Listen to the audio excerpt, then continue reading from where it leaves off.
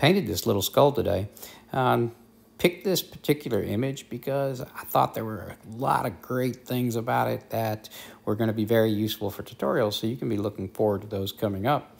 Anyway, so one of the tutorials I'm going to talk about how do we can continue and progress with our shadows and highlights and understanding our form and cast shadow, which this has a lot of great information on cast shadows.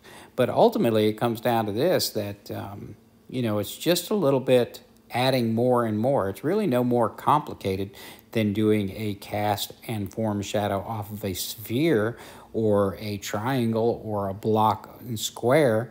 It's all the same. We're still continuing to add shadows off of those protruding edges.